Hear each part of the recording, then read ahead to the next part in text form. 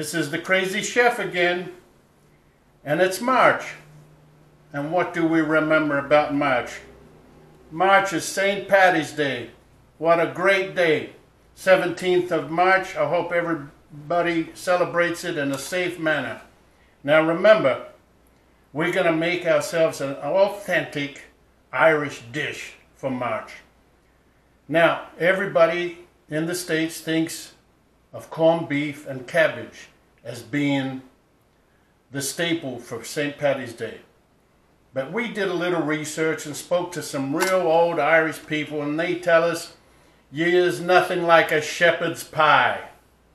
Now you ask, what is a shepherd's pie? Well, I didn't know what a shepherd's pie was either, but we looked it up, and I think we can put it together, and it's going to be a good one, folks. Now, shepherd's pie, as you know, shepherd, herding the sheep in the countryside of Ireland, nice and green, beautiful. So they use lamb to make a shepherd's pie. We're in the States. And of course, lamb is somewhat difficult to find and very pricey. So to substitute the lamb, we're going to use ground beef. Once using ground beef, the old timers tell me, that's not a shepherd's pie, Crazy Chef. Now you're making a cottage pie, which is also authentic Irish. So it's so good that it's hearty and it'll stick to your rib bones. So here we go. Let's start with the ingredients for the cottage pie. And then we have a surprise for you. After the main course, we're going to be making a dessert. An authentic Irish dessert, and it is called bread pudding. After we do the cottage pie, get ready for a bread pudding, which is gonna knock you out of your socks. So here we go. Let's start with the ingredients for the cottage pie, quote unquote shepherd's pie. Authentic Irish dish. Now we're gonna start, we gotta have the ground beef. So here's our 2 pounds. Now remember, I'm going to give you the numbers as we go along here. 2 pounds of ground beef. That's our first one. We're going to have 2 cups of peas and carrots. Now we bought the frozen ones. You know, we're trying to be simple here and make ends meet. You come home from work, you don't want to start chopping carrots. They're delicious. Frozen peas and carrots, 2 cups. Now, onions, you got to have onions. 2 whole onions. Now we're talking about an onion about this size, ladies and gentlemen. And you want to finely chop it as much as you can. So again, 2 onions. Tomatoes. 2 tomatoes we're going to have for this recipe. We use Roma tomatoes, but any type of tomato. We use fresh. We have them, they're in season in America year-round. I don't know where they come from, but they're in season year-round. So 2 tomatoes chopped. Now you got to have some beef stock. Here's 1 cup of beef stock. Now you're going to have to buy the bouillon and put it in some boiling water. 1 teaspoon of the bouillon to a cup of boiling water, and you got your beef stock. 1 cup. Now we're going to do a little bit of parsley. So we chop the parsley. We use fresh parsley, but you can buy the dried. It's just as good. And we're going to use 1 tablespoon of chopped parsley. Salt and pepper as needed. And our next ingredient is the potato. Irish are famous for the potato. Remember the potato war? Anyway, let's not be too crazy here. Let's peel the potato. Let's cut it in 4s. When you cut it in 4s, it's going to cook quicker. So boiling water, drop those into boiling water for approximately an hour. Put your fork in there. If the potato falls, then you know that it's cooked. Now remember those important techniques. Now, I want to surprise you because I noticed I didn't tell you how many potatoes. Now you must think I'm Irish, I can put in 100 potatoes. Now be careful. We only want 5 medium potatoes about this size and follow those directions, boiling water, cook them. And before you know it, mash them, you're going to have a product like this. Flaky, beautiful, ready to eat. Our last ingredient is going to be butter. We love our butter. At the end, we're going to top our potatoes with butter, but we'll show you that in a little bit. Now that you have all the ingredients, I think a good thing to do at this point in time is to preheat your oven to 375. That way when our mixture is ready to go in the oven will be ready. Good time, 375. Okay, so now let's get these ingredients together. We get ourselves a fry pan here, medium to high heat. We're going to put in our ground beef. I hear it sizzling. My favorite assistant is helping us on this today. Beautiful. Let's get that ground beef nice and brown. Is our first objective here. Since the ground beef came packed, we've got to loosen it up to get it all nice and brown. Notice we didn't put any oil or butter on the fry pan. First of all, it's a Teflon. They tell me it doesn't stick. Second of all, we got a little grease coming out of the ground beef, which is going to be more than enough. So let's keep working that until we get it brown.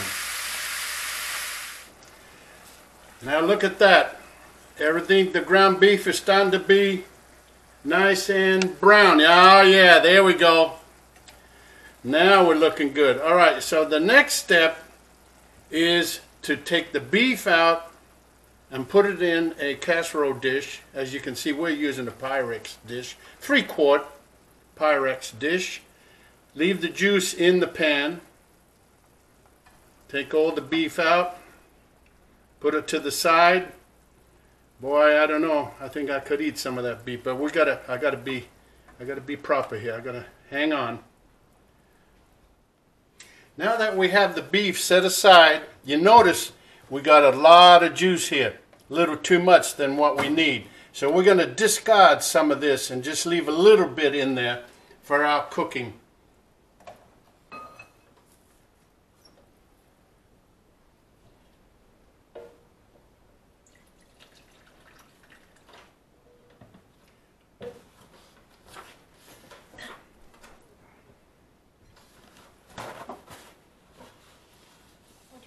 Beautiful, look at that. Now that's enough juice.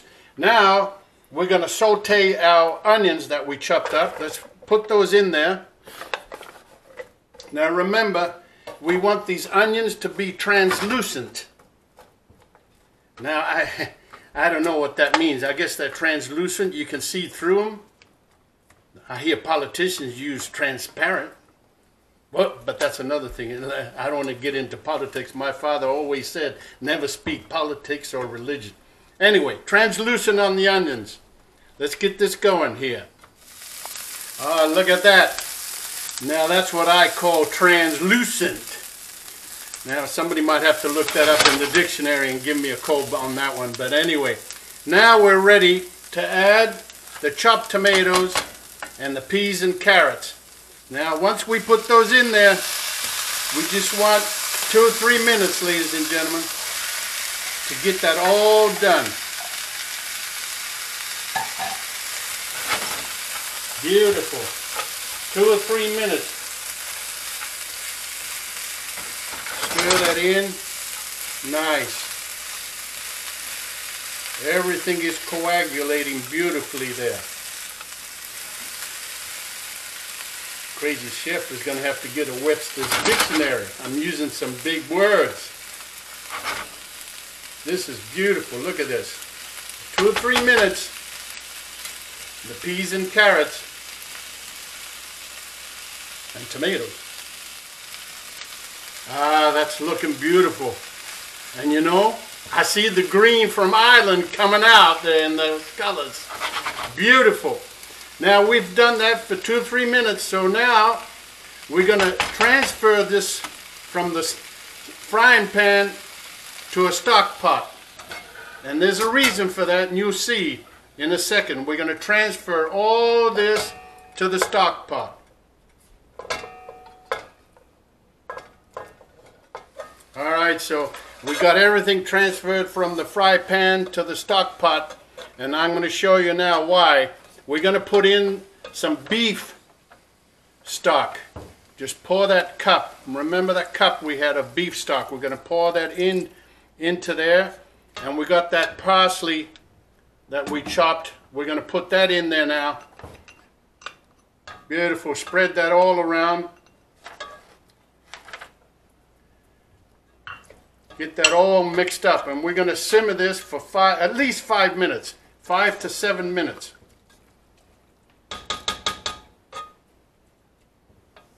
Once we got this going, I can hear it happening here.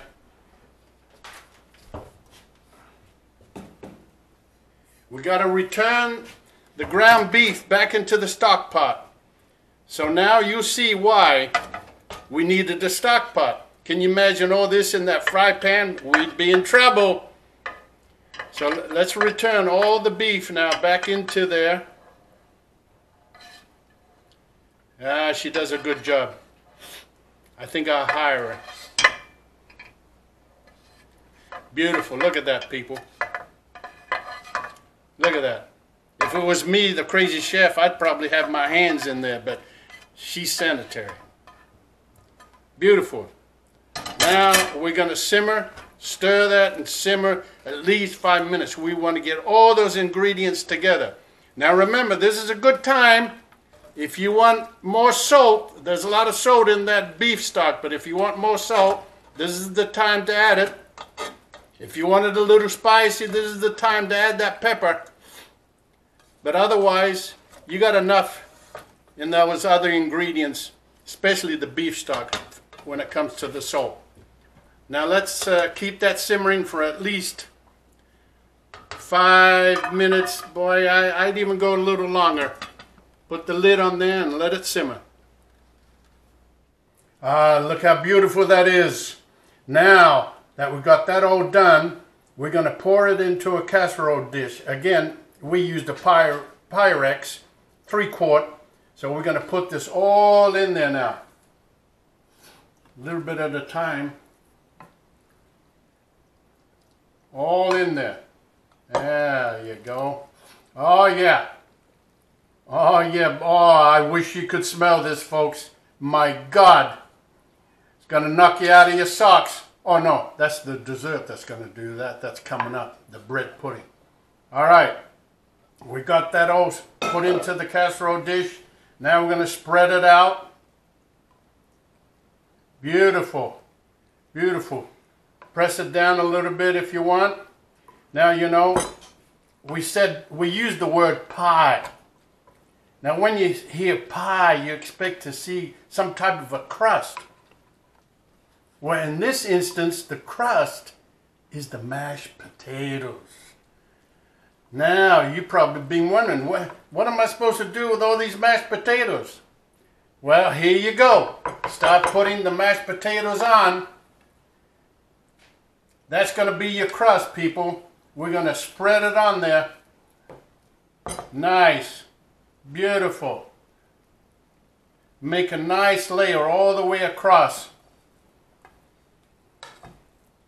Get involved. Get in there. Oh yeah, that's going to make a nice crust and keep all those juices in there. That's what we want. God, you know, she's starting to remind me of my father-in-law. He was a mason. He was a great mason too. It looks like she's doing a little brickwork there. Oh man, that's fantastic. Look at that. See how you spread that out? Get those corners tucked in so that none of the juices escape. Perfect. Perfect. So there's our final product. We have a little bit left over, but with a little gravy, anybody would eat that. Now the last little step, we want to dot it with some butter. We're going to dot it the top with butter. Now notice that the crazy chef, I had to put my signature in here. That's not part of the recipe, ladies and gentlemen. Unless you want to put your name, your initials, whatever. Have the children involved to get them to put something in there. Beautiful. But I'm the crazy chef, so I did it this way. Put this butter, spot it around. And remember, our oven, we have it done. Remember, we turned it on. I hope you remember. You didn't leave that oven running, did you? We got it running at 375. And that's Fahrenheit again. I don't want anybody getting confused with Celsius. 375. What do you think? 35, 40 minutes. We're going to put it in the oven and bake it for 35, 40 minutes. And what a great Irish St. Paddy's Day you're going to have. Look at that, folks. The crazy chef. We've done it again. This is our cottage pie. Authentic St. Patrick's Day. Every Irishman I spoke to said, you got to have the pie. We didn't do the shepherd's pie. We did the cottage pie. But it's exactly the same. Again, beef instead of lamb. Let's see what we got here. Oh my God. Ah, yes. Look at that, folks. Look at that. What a oh, I gotta have a little more. There's your authentic, oh my God, that smells delicious. Authentic cottage pie for St. Paddy's Day. Very good. Here's the crazy chef. We got our cottage pie in the oven and it's starting to look good. So now we're going to make our bread pudding. Authentic St. Paddy's Day. So here we go. Let's start with the ingredients. We're going to start with some bread. Now, the bread can be sliced bread, any type of bread. Can be a day old bread, can be fresh bread. The main thing is to cut it up into cubes. The more bread you put in, the denser it's going to be. So if you don't like it too dense, leave some bread out. But we say approximately 10 slices of bread to get this in. This is a 2-quart Pyrex that we're using today. Now, the other ingredients are, we got a 1/4 cup of butter. This is solid. We'll get to it later. 1/2 cup of raisins. I love raisins. Now look at this. These are golden. You can use the regular raisins if you want. Sun-made, but any raisin will work. My favorite are sultana. The reason why is that I like wine, and these are made from grapes. They dry them. Love raisins. The next ingredient, we got a little cinnamon here. That looks like a little bit. Let's use a teaspoon of cinnamon, ground cinnamon. I don't want you to get sticks of cinnamon, ground cinnamon. And our favorite, you gotta have eggs. Now we like them in pairs, 2, 4, 6. 6 eggs. Now remember, no ostrich eggs and no quail eggs, people. Regular AA grade chicken eggs. Our next ingredient, well, you got to be careful. This is 3/4 cups of sugar, regular granulated sugar. Look at this one, vanilla extract. 2 teaspoons of vanilla extract is the one we're going to use. A little bit of salt. Half a teaspoon of salt. You can put less. If you got high blood pressure, you might want to put none, but a little bit of salt. Whoa, he milked the cow this morning. We got some homogenized milk here, 3 cups. I wonder if chocolate milk comes from a brown cow. I always wondered about that when I was a child. This is regular from a white cow. Then you want a pinch of nutmeg for the final product at the end. Now those are our ingredients. You should have them all. If not, play it back and you'll count them all. So now let's go to the stove and start cooking this up, folks. So here we are at the stove. We got the milk already put in. We got it at medium heat. Oh, I see the light. Stir it because we don't want it to get too hot too quickly. Now we're going to add the butter. Now we cut the butter up so it melts quicker. So we put that into the milk. Spread that around and slowly turn it. We're going to add a little sugar. We got some sugar there. Oh yeah, my sweet tooth is acting up already. There we go. Slowly stir in the sugar.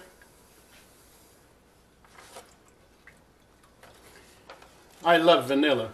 We got to have some vanilla somewhere. There it is. Let's stir in that vanilla. Again, this is my favorite assistant. I think I'm going to hire her. She's doing real well. A little salt. Again, remember, your blood pressure. Who cares? Once in a while, St. Patrick's Day, you got to go for it. And a little cinnamon. Oh, yeah. Just keep stirring that until it gets nice and warm and the butter is melted. Yeah, because we don't want it to curl, so you want it to warm up slowly. Don't be in a hurry. One thing the crazy chef knows, if you hurry, you're going to ruin the dish. So take your time. Even if you need to drink some Baileys, that's all right, because it's St. Paddy's Day. You can even put a little Baileys in there if you want. But we're going to stay with this slowly until everything gets melted, the butter especially. Well, here we go. We've got our Pyrex pan. We're going to put the raisins into the bread, my assistant. God's got to love her. She's going to heaven for sure, especially on St. Patrick's Day. I can see it happening. Me and St. Patty's, we were together. Look at that. Beautiful. Now we're going to set this aside. And we're going to bring in a bowl because we're going to have to whisk our eggs. Now remember what I told you. No ostrich eggs. No quail eggs. Nice chicken eggs. I hope a chicken doesn't come out of there. We're going to really be in trouble here today. Look at the way she does that, people. You know, I used to be able to do this with one hand. But that's because I went to culinary school and they taught us how to do that.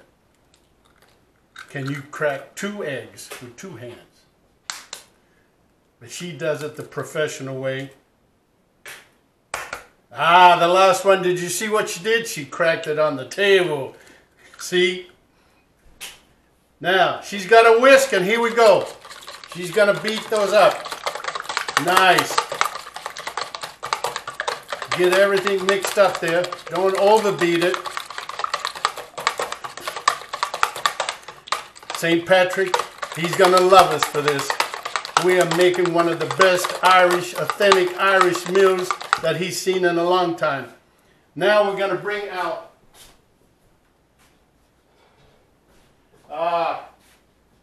here's our mixture that we were heating up, the milk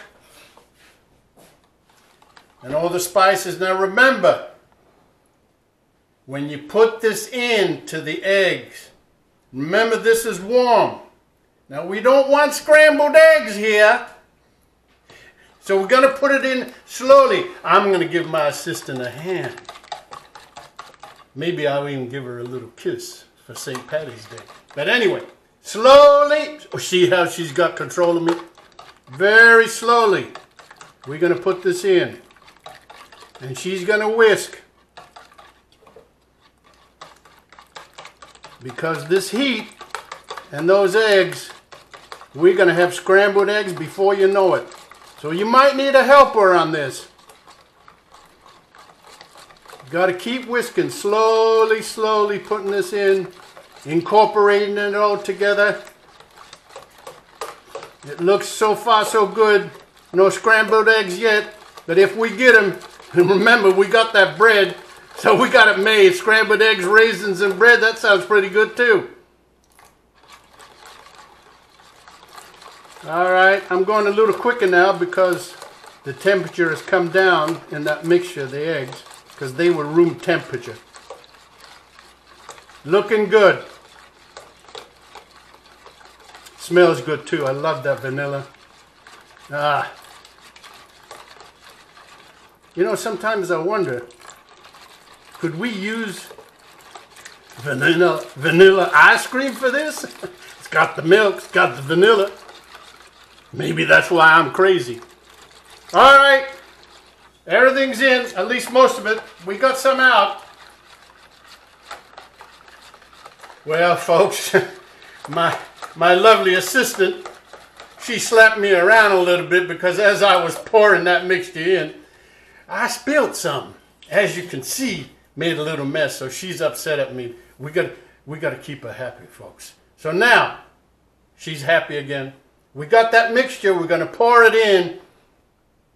See the way she does that? Now, if she spills some, I got a right to get mad at her.